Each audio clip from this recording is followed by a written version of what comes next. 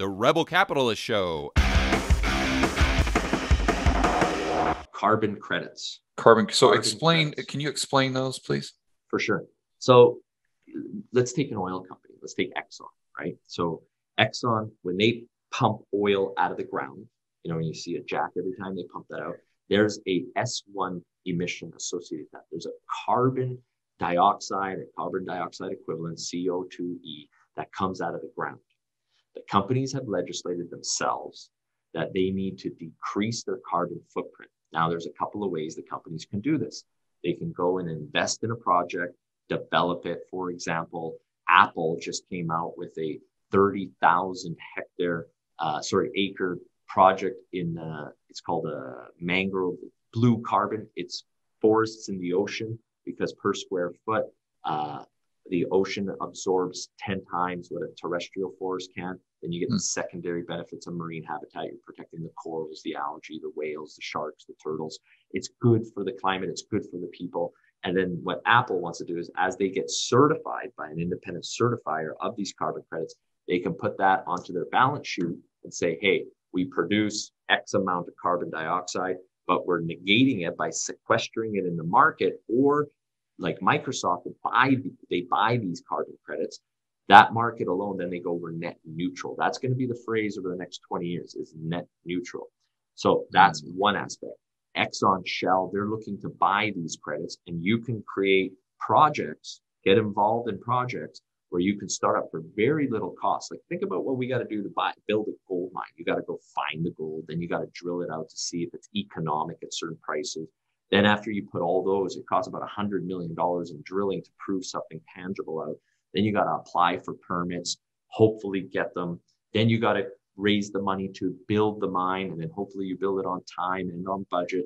And then when you build it, hopefully it all hangs together, because remember, you're just taking drills. You're not taking a pure slice of the deposit. You're kind of doing a statistical model. And then there's risk that, oh, and by the way, you don't know what the price of gold or copper is going to be by the time you build it. So there's a lot of risk.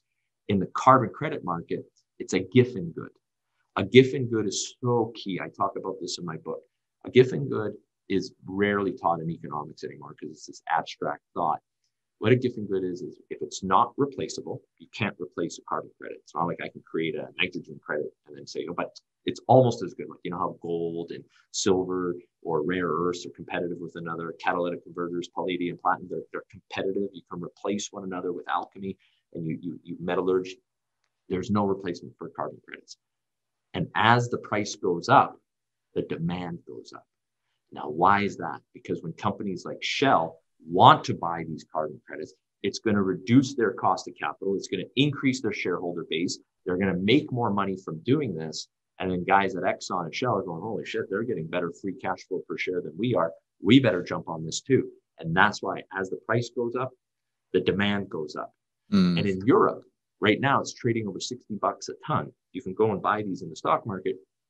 And the government of the EU is saying, still not expensive enough. We want to go and do this at over 100 euros, so over 120. They want to double the price of carbon in Europe. And here in America, in North America, in South America, you can build these projects for $8, $10 a ton, sell it to the majors for $20, $30, and it's still half the price of what you can sell to the Europeans. The economics on this, on a supply and demand, I have never seen such a strong bullish case on the demand side, where supply, it's not like I can just create a carbon credit out of thin air. How are they created? By the government? No, see, that's the beauty of this. This is not a tax. The government cannot. You never want to get involved. It's not like a Tesla where they're giving them a credit for future tax owed, and then they can sell that. So look, Elon has hinted he's going to get into this in a big way. How he got his credits was the fuel switch option. So, for example, George, you're a big utility, and you have this 1,000 megawatt coal mine, coal project. And I say, hey, George, if we build this wind farm for 200 megawatts and you reduce your coal usage by 200, you're going to switch 200 dirty megawatts to clean. You're going to get a carbon credit for that switching.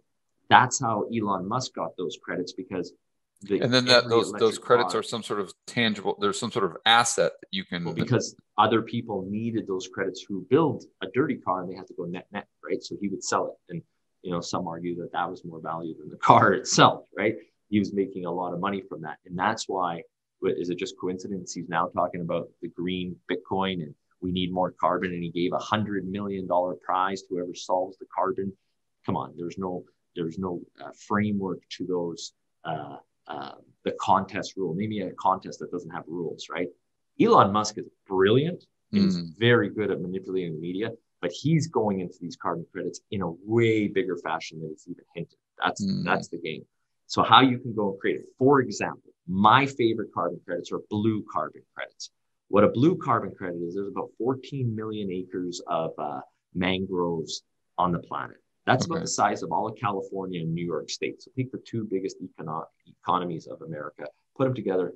And what mangroves are is they're trees that grow in the ocean that are about 70% in the ocean, 30% above the water. Yeah. And because of Chinese farming of shrimp, they are doing the biggest deforestation, more so than the Amazon. Now, Amazon gets a lot of the media. Nobody is talking about what's going on in the mangrove forest because it's the perfect habitat to grow shrimp, right?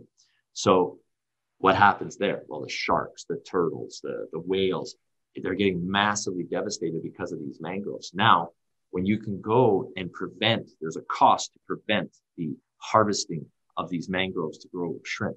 And then you can expand and monitor these mangrove forests and let them thrive.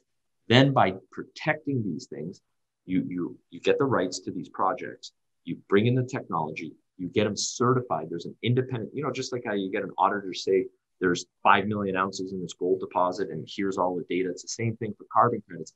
Then those carbon credits get issued to you, and then you can go sell them to Exxon or Shell. But who issues the carbon credits? So there's 5 certified body, main ones in the world. 25 years ago, there was 20, but now the industry's got into a point, someone like a Vera, they're one of probably the biggest in the world. I see. It's like an exchange, like the New York Stock Exchange, the Securities Exchange says, you're ready to trade. It's kind of like PwC when they audit your financials.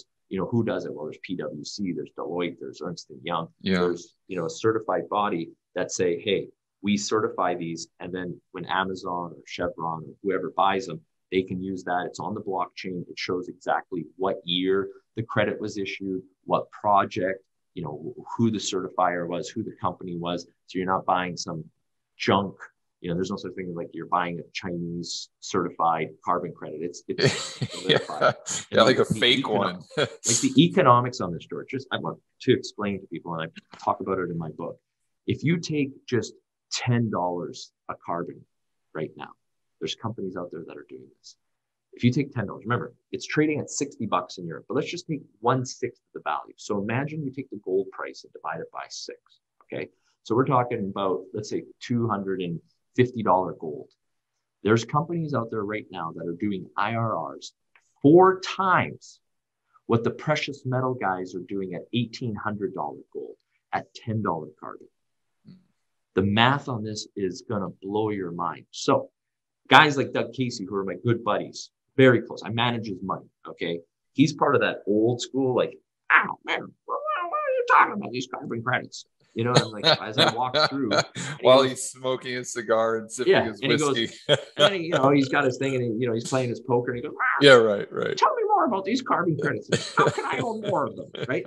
That's, if I can take someone like Doug Casey, who's investing millions into this, you may want to pay attention to it.